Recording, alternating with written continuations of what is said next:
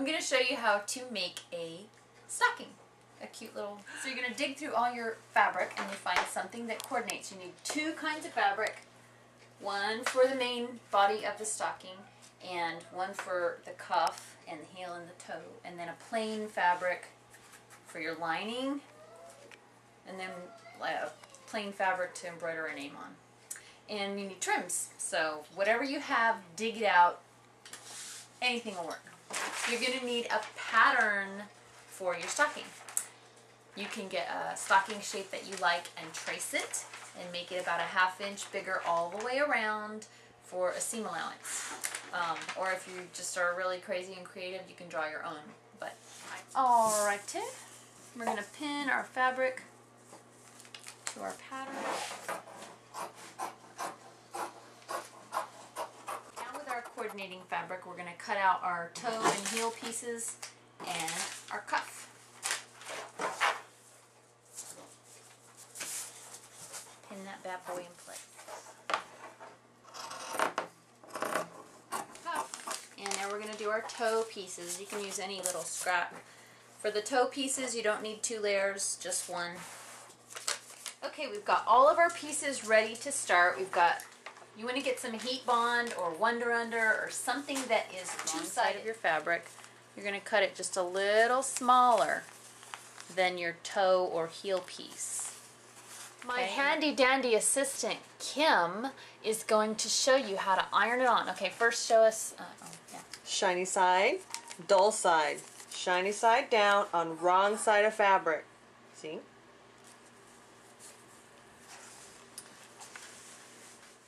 Your fabric. Yeah. Peel. And there's a sheen on there. Okay. On my machine I use a blanket stitch, and I just want to find out where your needle's going to fall.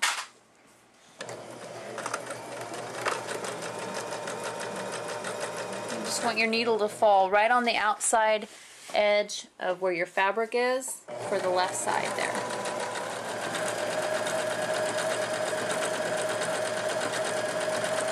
You can see the blanket stitch just created a cute little edge on the stocking toe and heel, and remember this is just with the front piece, not both sides. We're going to stitch the cuff together at the bottom edge with just a straight stitch. With just a 1/2 inch seam,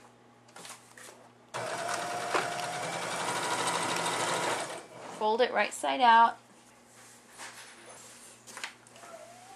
Okay, for this stocking we're going to add a couple of cute trims that I've chosen to go with all the fabrics. Whatever trim you use, you can attach it just to the front of it, but this one happens to have a binding, so we're going to attach it like this.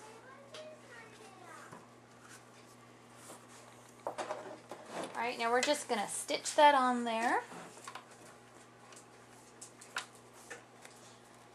Using a straight stitch. Okay, and then we want to put this rickrack on there as well. Just going to catch the tip of the little ruffle. We're going to go along the top and along the bottom so it doesn't curl. Do this.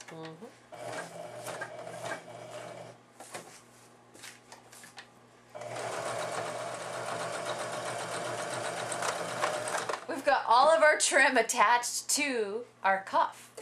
So now we want to put on our little nameplate, and that's where we're going to embroider a name. Normally you would want to go ahead and embroider it first, but this is a special giveaway and we might put your name on it. So we're going to attach it and we're going to use the heat bond once again. My assistant Kim attach this with the heat bond onto the front. And now we're going to put the cute blanket stitch around the edge.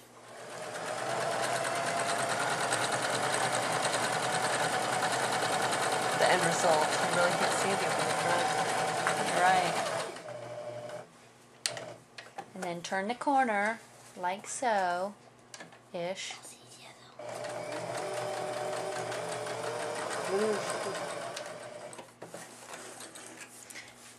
If you don't have a sewing machine, you can do any kind of just a quick looping stitch by hand.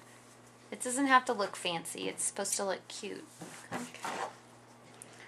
Just gonna stitch this. We're just gonna do a stitch kind of close to the edge. This isn't your seam. We're just basting this to the front of the stocking. So you want it to be less than your regular seam so the stitches don't show later. I think it'd be lovely for wing.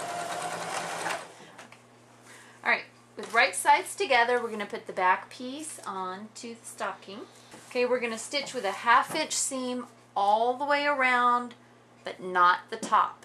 Okay, leave the top raw. We've stitched all the way around our stocking. We didn't stitch the top. We need to leave that open for turning. We have inner curves and outer curves. Inner curves need to be clipped with little triangles about every inch. Outer curves just get clipped straight in, and that just allows them to bend. Now we're ready to turn it. Ta-da! Ta-da. Oh, cuteness. Adorable. Okay, so this is our stocking, and we are almost done, but we are not finished completely. Nice edges. This is our tab piece for hanging it. So we're going to fold it with the wrong sides together in half and iron it. And then fold down halfway.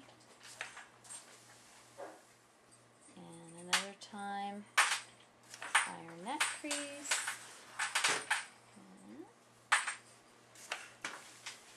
Okay, so now you've kind of ironed it, and we folded it in so we have it like this. And we're going to just straight stitch right down the edge, close to the edge.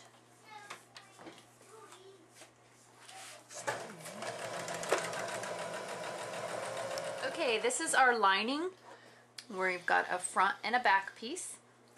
And we're going to sew them together with right sides together, not the top, just the sides, just like we did on the stocking.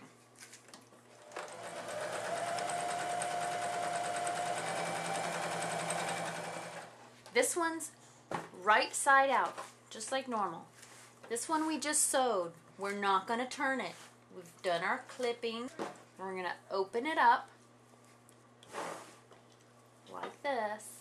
And we're going to shove this stocking down inside of it. That makes right sides together. You with me? Yep. You're going to tuck your folded end. You got your raw edges right here. Tuck your folded end in here. And just line it up right on that seam line. And then bring this right up over it, matching your seam lines. And find a pin that won't bend. Stick it in there. Okay? That's where it's going. Now we're going to pin it in the back of the stocking. We're going to leave a little space open for turning. Now, line up your seam here. If you have to push that in a little bit, it's okay. Just want your seams to be lined up. I'm going to leave it open right here. So I'm going to stitch around the top edge with a 1/2 inch seam, but I'm not going to sew there because I have to turn it.